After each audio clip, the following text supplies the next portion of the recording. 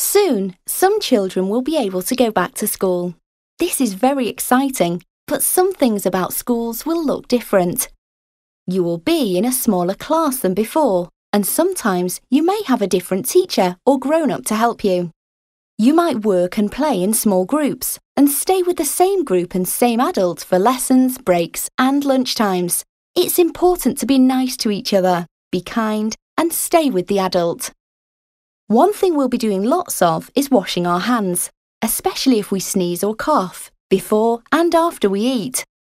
If you have to cough or sneeze, use a tissue or your elbow, like this.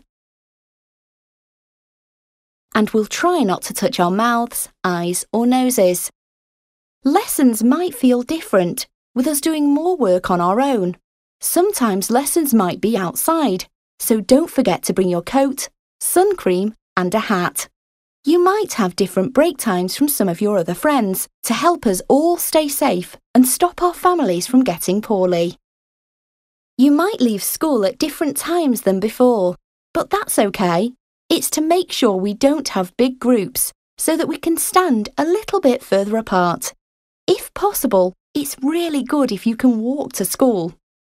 And most important of all, don't worry about going back to school. A teacher will be there to look after you and explain everything you need to do. See you soon!